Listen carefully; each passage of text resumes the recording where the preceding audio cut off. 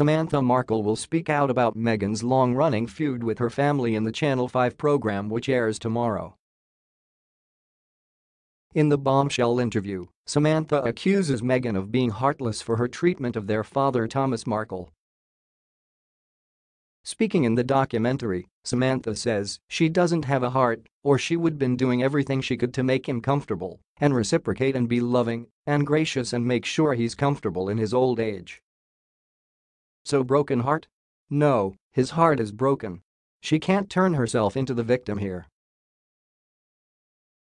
She also tells the show, "I pointed out that humanitarians don't treat their father coldly. Was that a lie? No, because the world watched it happen to my dad, and the world watched her do it." In the note, Meghan added she crumbled inside when her father sided with Samantha as she silently suffered at the hand of her vicious lies.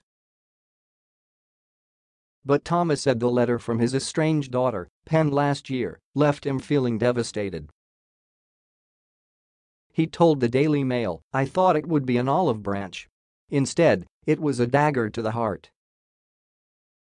Samantha, who is releasing a tell-all book about the Duchess, will speak for the first time about the letter in tomorrow's documentary. And she will explain why she has repeatedly attacked Meghan on social media and in interviews. Meghan has been involved in a very public row with the Markles since her royal wedding last May.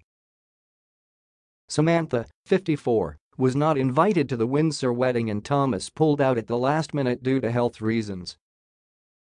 It had emerged shortly before that he staged paparazzi pictures in an attempt to improve his media image. Meghan's mother Doria Ragland was her only family member to attend the big day. Since then, Thomas, who lives in Mexico, has said Meghan has ghosted him in a string of interviews. The 74-year-old retired lighting director even appealed to the Queen to intervene to heal the bitter rift during an appearance on ITV's Good Morning Britain.